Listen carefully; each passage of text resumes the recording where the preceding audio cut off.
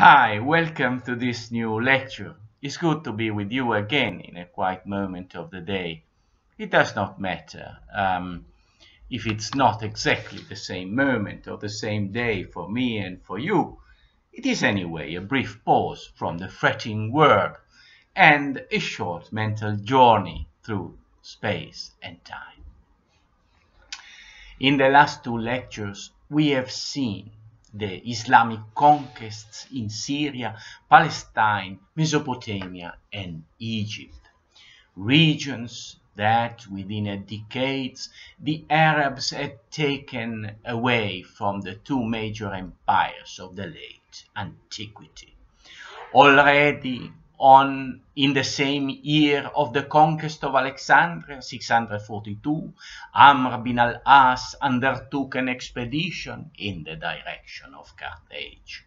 To the west of Egypt stretched territories unknown to the Arabs and different from Egypt under all respects.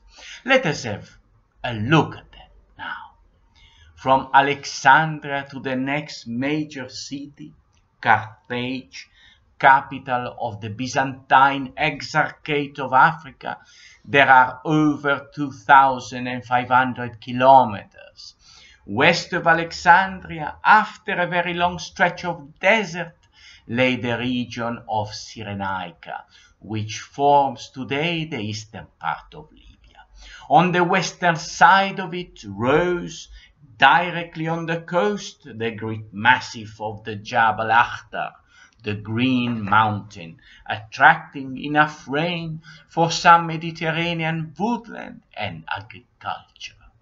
This relatively fertile area was also known as the Pentapolis because of its 5 ancient Greek cities, the oldest and most important of which, Cyrene, gave its name to the whole region. After the Jabal Akhtar, the African coast turned south in the Gulf of Sirte, shunned by ancient seafarers because of its dangerous sandbanks. The coast of the vast gulf is a flat, featureless territory where the desert reaches the sea. The emptiness of the desert, the absence of ports, and the intolerable heat conjure to make this inhospitable land a natural barrier between Cyrenaica and the western part of Libya, Tripolitania. After 3 or 4 weeks of travel along this barren coast, an ancient westbound traveler could spot again crops and orchards, especially near the city of Tripoli, defended by strong walls. Still further west, the African coast bends north in what today is Tunisia, the vast coastal region west of the Gulf of Sirte, from Tripolitania to the northeastern modern Algeria, constituted the province of Africa of the ancient Roman Empire, which the Arabs will call Ifriqiya.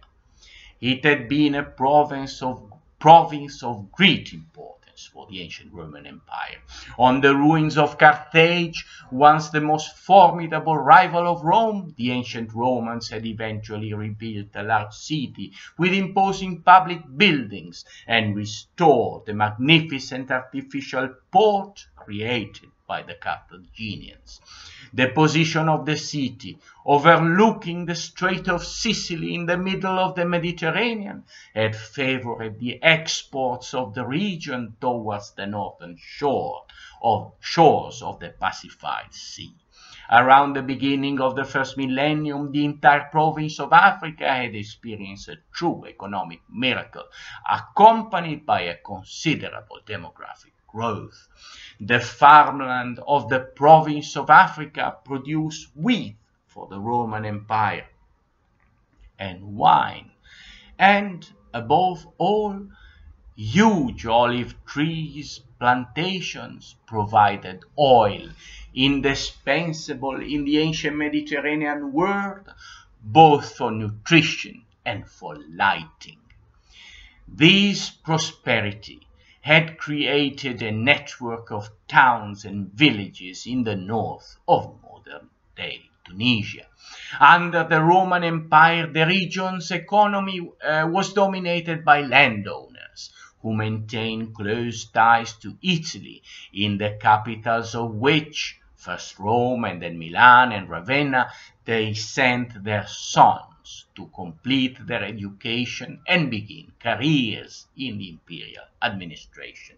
Then, with the empire's decline in the 4th century and the adoption of Christianity as state religion, the large public buildings, temples, baths, theaters, had been gradually left without maintenance. The economic crisis had gathered around the broad Roman streets of Carthage, and even inside its abandoned circus, the shanties of an impoverished population. In the late Roman Empire, the choice of the emperor and the appointment of the provincial commanders were in the hands of the militaries. The Roman aristocrat had gradually withdrawn in their estates, in sumptuous villas decorated with mosaics and statues, adorned with horse stables, pools, and ornamental groves, where the hunt, the administration of their latifundia, and the influence exercised on the territories distracted them from a political decline that they had no way to stop. For what concerns the cultural life, under the late Roman Empire, Africa had suffered not less than Egypt from the impact of religious intolerance. Around the 4th century, the African Christianity had been torn by the conflict between the Catholic Church and the so-called Donatist Church, so named after a bishop of Carthage. From a doctrinal point of view, the differences between the two churches were minimal. The Donatists had not accepted the reinstatement in their ecclesiastical functions of those priests who, in order to escape the persecution of Diocletian at the beginning of the 4th century, had abjured their faith and consented to the delivery, in Latin traditio, of the sacred text to the Roman authorities, who burned them systematically.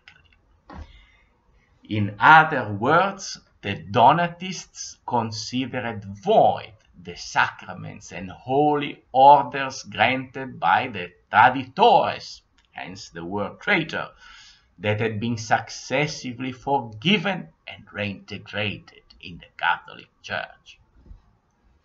The intransigence of the Donatists became, however, disruptive in a society in which the invalidity of a sacrament could mean the loss of salvation and had serious administrative consequences, invalidity of marriages, of inheritances, etc.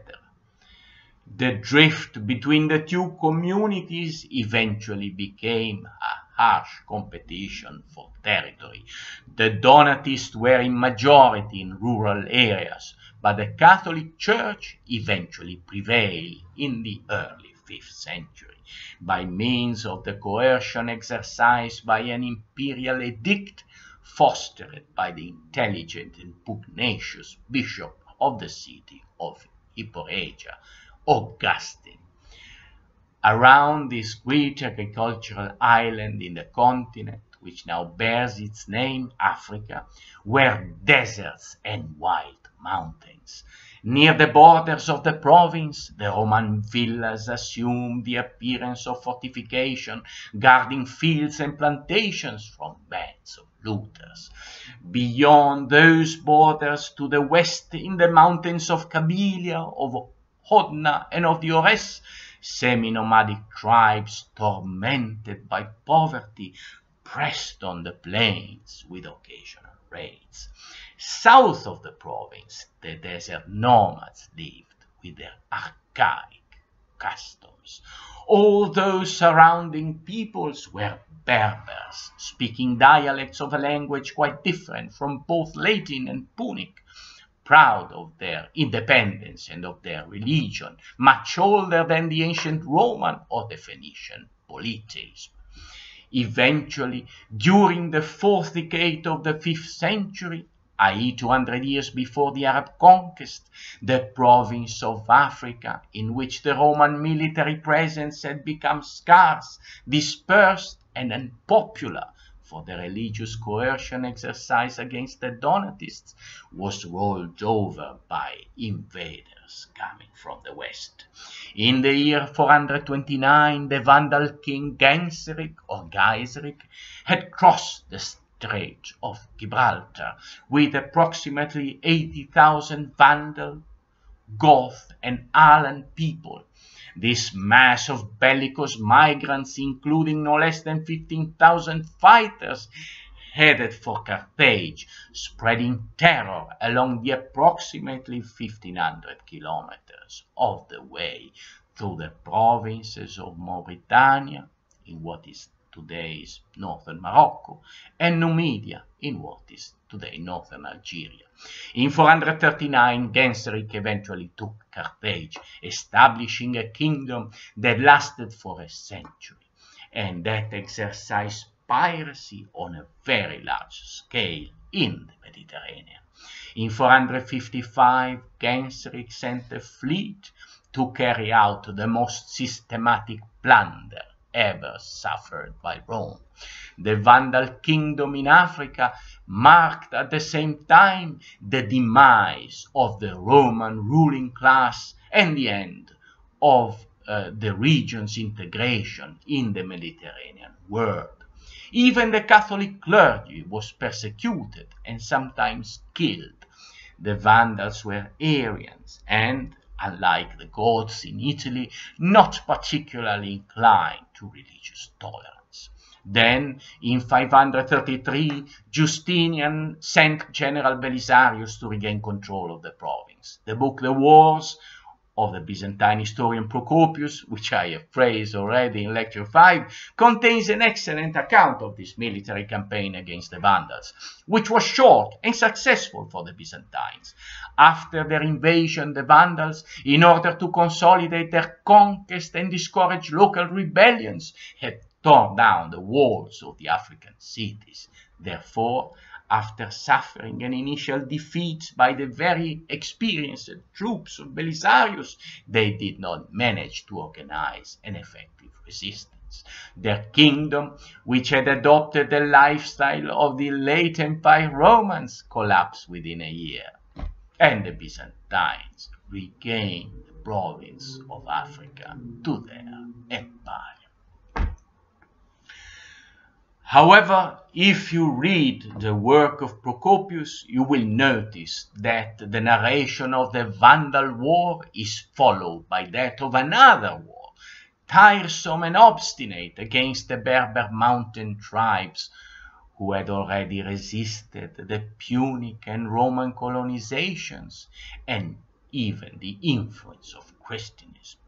Over the years, the Byzantine armies obtained a couple of victories, but their control of the province remained confined to the coast and to corridors of communications between cities, amid savage uplands populated by hostile tribes. The Byzantine had also the handicap of speaking Greek, a language nearly unknown west of the Gulf of Sirte. Even St. Augustine, the greatest African intellectual of the late antiquity, had never managed to master it. Finally, the Eastern Roman Empire could not offer to this region what the Western Roman Empire had given to it: economic ties with Italy, a country of which the Byzantines controlled only a few areas, most of them on the very far Adriatic coast. This was the situation of the Exarchate of Africa, different from that of the provinces conquered until then by the Arabs. The social fabric of Syria, Palestine, Mesopotamia, and Egypt had been preserved in spite of the war between the rival empires. It perpetuated lifestyles, techniques, and forms of artistic, religion, and linguistic expression that had been vibrant for centuries. The Arab conquerors managed to insert themselves in this continuity and to profit from it. By contrast, in northern Africa, the long decline of the Roman administration, the Vandal invasion, and the following wars had largely severed the connection with the past civilization. Many cultivated areas had been abandoned to nomadism. The use of the horse had been largely replaced by that of the camel, more suited to arid, uninhabited territories. Even the Christian religion had been forsaken in many rural areas. The Latin and Punic languages had lost very much ground, substituted by Berber dialects. The state control of many areas had been replaced by that of the tribal chiefs of the hills and the deserts, understandably hostile to foreign influences. The Berber tribes, jealous of their traditions and independence, will manage to resist for centuries, even to the Arab domination. As said, the Arab conquest of North Africa began already a few months after the surrender of Alexandria, with a far-reaching expedition accompanied by the blessing of the Monophysite patriarch Benjamin, who welcomed the end of the Byzantine domination of Egypt.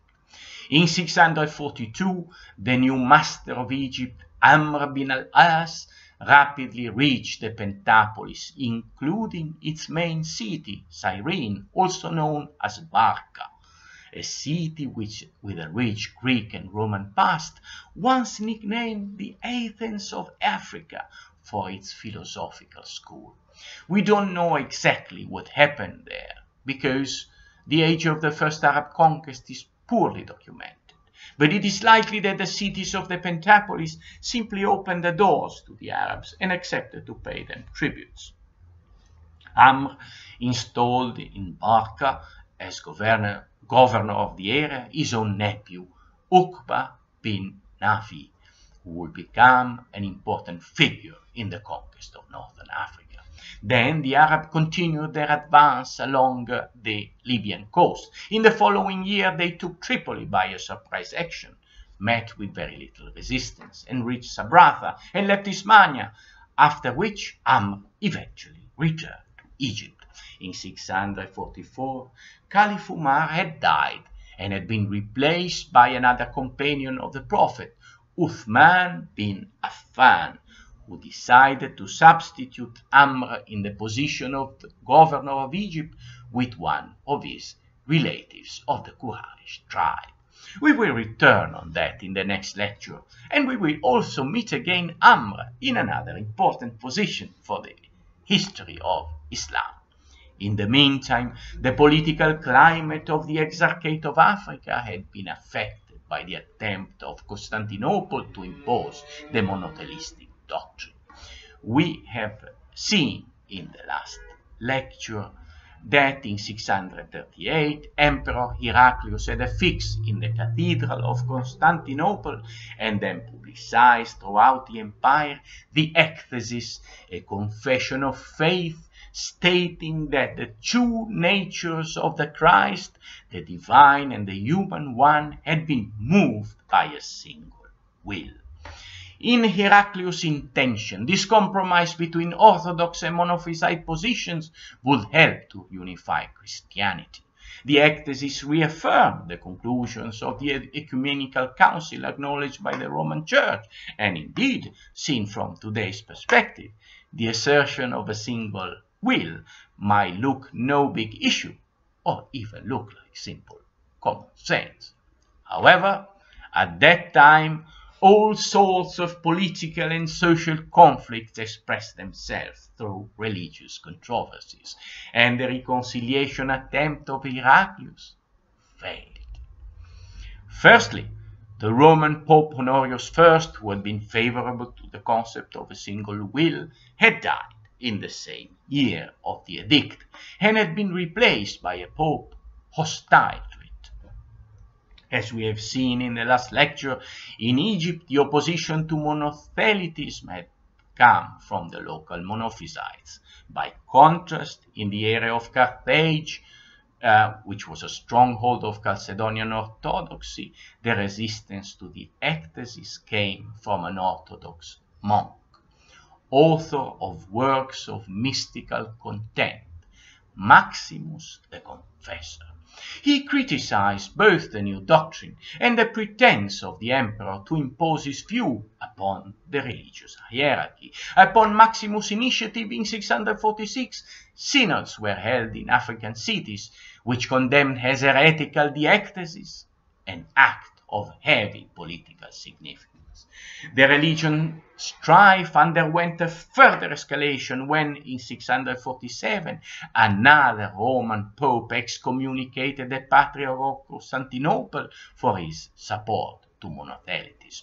At this point, the brooding discontent of the African aristocracy, caused by the fiscal policy of Constantinople, exploded into a rebellion.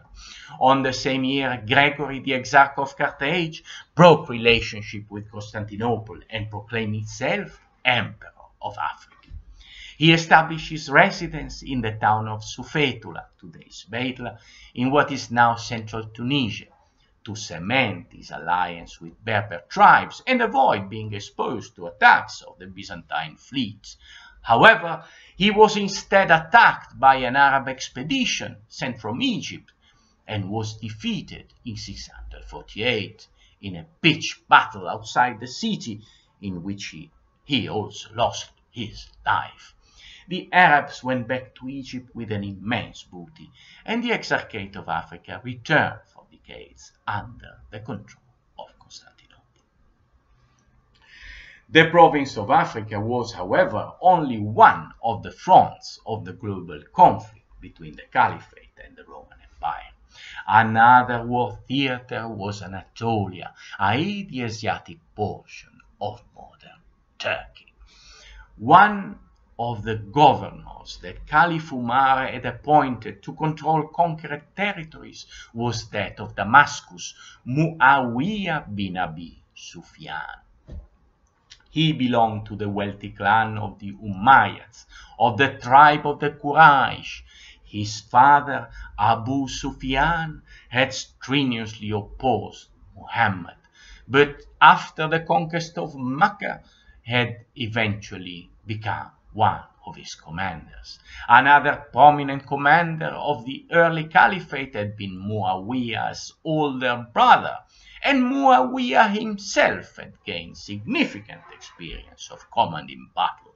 He was a good strategist who had transformed the Syrian troops into a strong army by selecting himself the best commanders, by paying regularly the soldiers and improving their equipment, and by introducing siege engines in the army.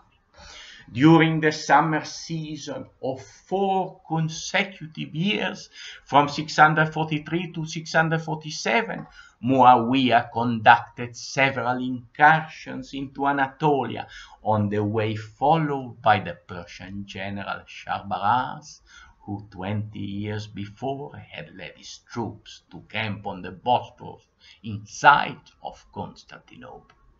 However, Anatolia was not a region that the Arab light cavalry could conquer as easily as the steppes of Syria or the plains of Mesopotamia.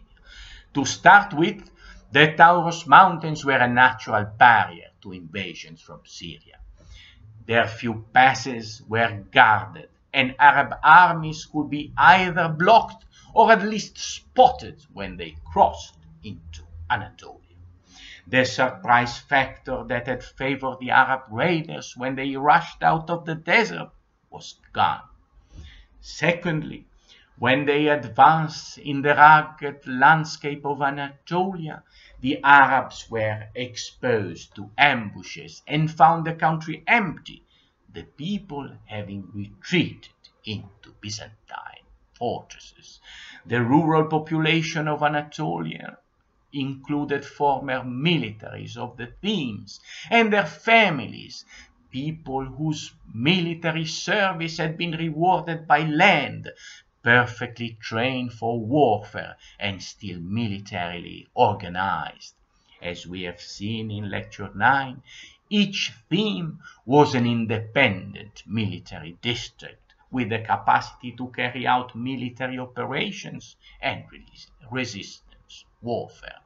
Already Caliph Umar had said that he would have preferred that God had put a wall of fire between Anatolia and the Caliphate, knowing that the conquest of the peninsula would prove very arduous. In spite of that, Muawiyah managed to conduct deep incursions into Anatolia. In 647, he broke into Cappadocia, his central region, and took the important city of Caesarea, not to be confused with the homonymous city on the coast of Palestine. From there, he advanced further west into Phrygia, and after failing to take the city of Amorium, eventually returned to Damascus with rich booty. Finally, Muawiyah opened a completely new front of the war against the Roman Empire, one that seemed out of reach for the Arab people. He had understood that the war against Rome could not be decided without an adequate fleet. To build and arm one, he appealed to all the technical and human resources that the Caliphate could offer. It were the Monophysites of Syria and Egypt, as well as the Jacobite Syrian Christians, whom the Orthodox Church had oppressed for decades, who set up and manned the fleet that would attack Constantinople a few years later. Already in 649, Muawiyah himself led a naval expedition that conquered the capital of Cyprus, obtaining the payment of tributes for the Caliphate. After that, he cleverly negotiated with the Byzantine a 3-year truce, which he used to expand his fleet before resuming naval operations. In 653, he besieged the islands of Rhodes. It was Muawiyah who sold to a Jewish merchant of Homs the bronze fragments of the famous Colossus, which an earthquake had brought down 8 centuries before. He also plundered Crete and occupied other Greek islands. The Arab fleet, or more exactly, the fleet commanded by the Arabs, could at that point count already on hundreds of ships. These ominous developments, along with the Arab threat to the Exarchate of Africa, forced the young Emperor Constans II to confront the Arab navy in a major battle in 655 off the southern coast of Turkey, near the city of Phoenicius, today's Phoenicia. In it, he suffered a disastrous defeat and barely saved his own life by exchanging his uniform with that of one of his officers. The battle remained known as the Battle of the Masts, because the sailors of the two fleets had attached the cross and the crescent to the masts of their respective ships. At this point, Muawiyah obtained from Caliph Uthman the permission to attack Constantinople. The history of Europe could have followed a very different course if some unforeseen events had not interrupted the Arab conquest. In 656, the Islamic world faced its first major crisis. Since this crisis had repercussions that are even today under everyone's eye, I will discuss it in the next 2 lectures. We stop here for today, but we'll be back soon on the Arab conquest of North Africa and the Mediterranean, before going to Spain and to the Frankish kingdoms, and eventually returning to Italy, this time in the 8th century.